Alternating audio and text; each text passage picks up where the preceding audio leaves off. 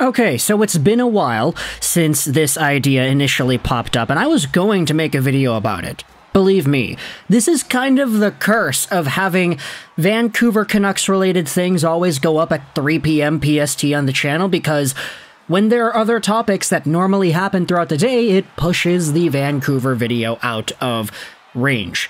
Like, I don't normally like to go over 3 to 4 videos per day, unless, of course, it's the draft or it's day 1 of free agency or day 2 of free agency.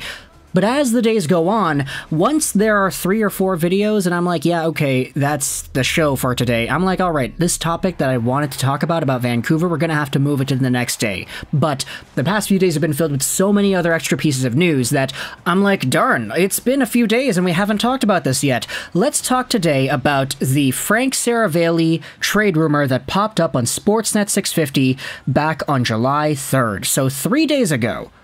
The San Jose Sharks apparently had themselves a deal on the table for Vancouver Canucks defenseman Tyler Myers, defensive liability, draft, and just very expensive defenseman.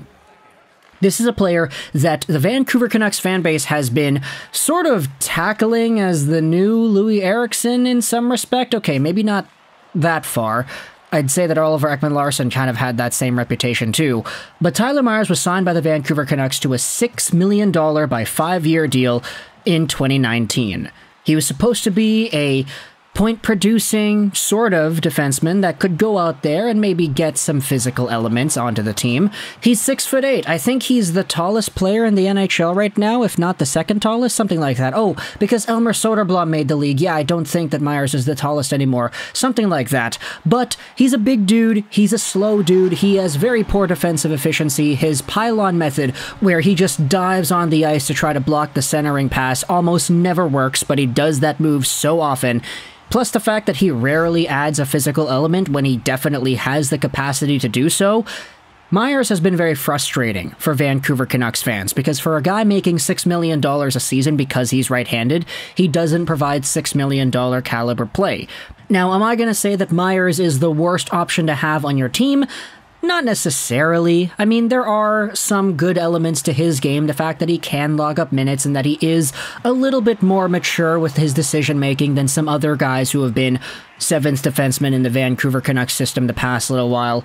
Like, he definitely has the mind of somebody who has played in the NHL for years. He doesn't make those rookie mistakes as often as some of the other rookies do. But when it comes down to it, Tyler Myers is not a good player for the value he is worth on the contract, and because he has been playing like this for years, there's always been a conversation about trading him away.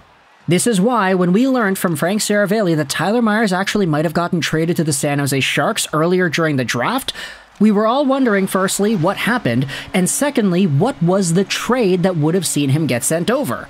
Well, this is Seravalli's radio hit on 650. My understanding was that the deal on the table was Tyler Myers straight up for forward Kevin Labanc. And my immediate instinct upon reading that was, oh, interesting. Another winger, eh?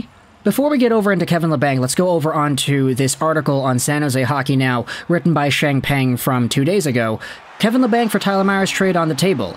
It talks about pretty much the same things that we had just gone over right now, but there also is another quote from Seravalli in this article. My understanding was that the Canucks were absolutely exasperated that this was on the table and sat out there for so long, Seravalli said on Monday.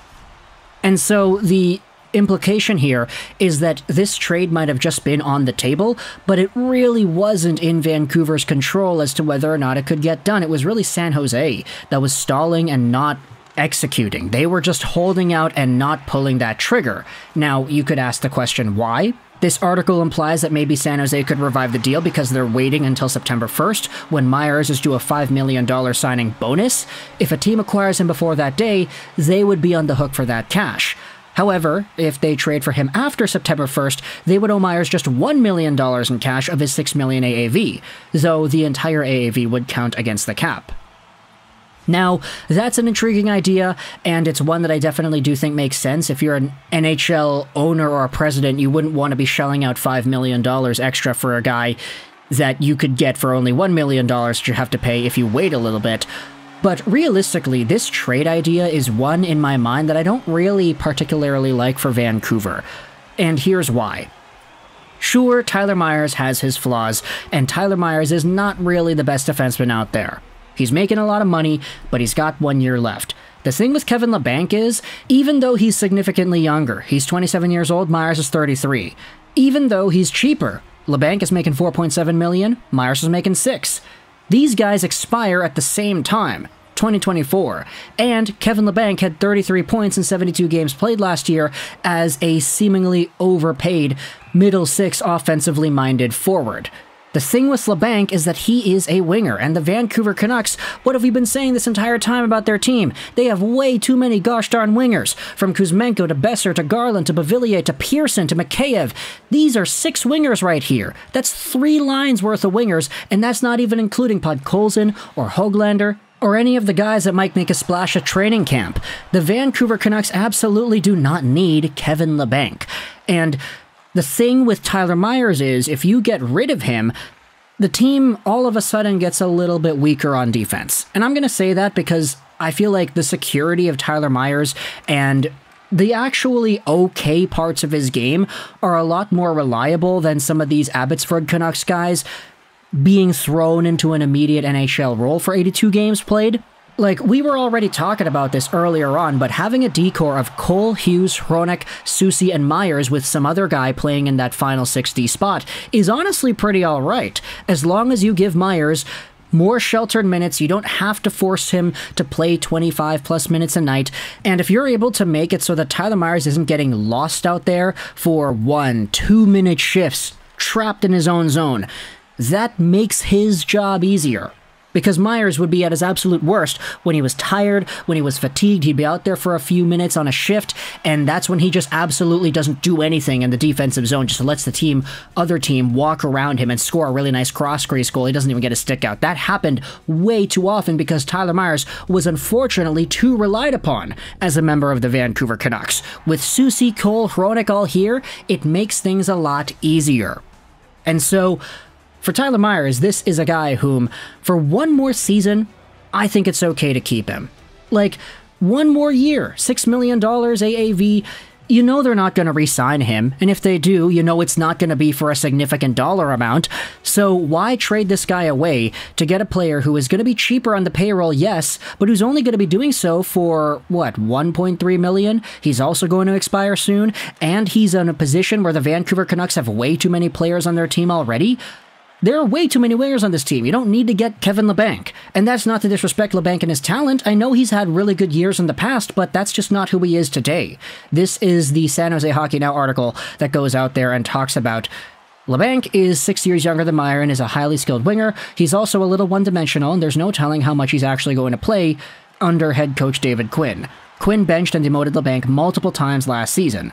And so, if you take a look at his point production, he had 33 points in 72 games. His career year saw him get 56 points in 82 games played. That was 4 years ago, in 2019. And yeah, he was a lot younger at that time frame. He was 23, but he's 27 now. He's sort of declined in terms of point production, and now he's in this position where he has an unfavorable contract as well as a middle to bottom-ish 6 player.